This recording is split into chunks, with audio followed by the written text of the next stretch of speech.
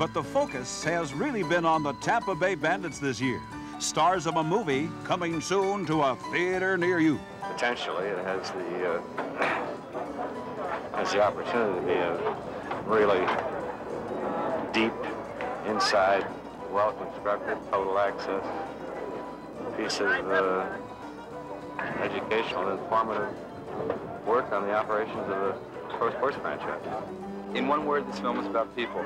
It's a behind-the-scenes look at a football team, but more than that, it's about the human beings on the football team, the characters that compose what you might term a team.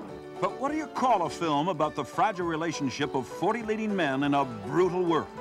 Season, the final season. I got a new one. What's the new one? Playing for Keeps. Playing for Keeps. I happen to like that title. Well, playing for keeps means standing your ground, and that has its ups and downs.